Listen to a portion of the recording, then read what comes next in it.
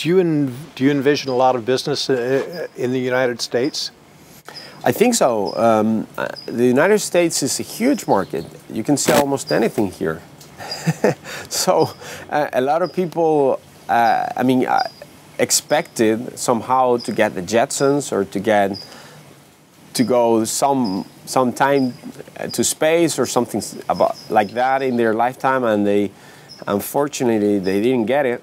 And it's a huge country with a lot of wealth, a lot of curiosity, a lot of free spirits. I think clearly the U.S. is initially probably the biggest market. It's hard to predict on a lifetime of something like this, which may be 15, 20 years.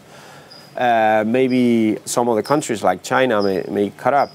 But right now, the U.S. is obviously the largest economy of the world, so it should have a fair share of tickets.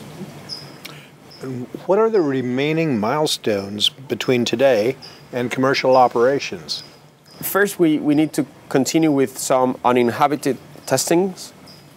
We'll then go and fly with test pilots for a while and started the certification process, which is, for any aerospace project, is the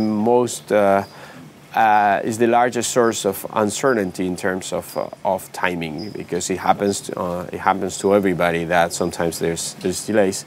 We're quite optimistic that there's going to be things that are going to be certified that are way more complex than what we're doing. So we think we should be on schedule with that. So those are the main steps: on complete the uninhabited testing and start human piloted flights, and the certification phase, which we hope is not too long. Now, when you talk about the certification phase, you're talking about the aviation authority in the country that you're launching from? We would like to do this in both with the EASA, the European equivalent to the FAA, and the FAA itself, probably under AST 400. We are a very uncommon type of vehicle, but that's fine. That's why these new regulations have been put in place. We fly outside controlled airspace, but in a way we're a gas balloon, and in a way we're a glider. Both things existed before aircraft. So the regulations, you could argue that they existed before the actual aircraft regulations.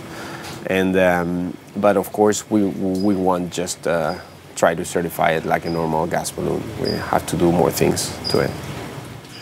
Do you currently have a timeline for the first commercial flight? We do have internally, but all I can say is that it'll be somewhere between 2013 and 2015. So it's after London, but before Rio in terms of Olympics. And I don't want to get into more detail than that. You can come to our website and you can subscribe to our newsletter, and you'll be among the first to know. But when we announce a date, we would like the date to be firm.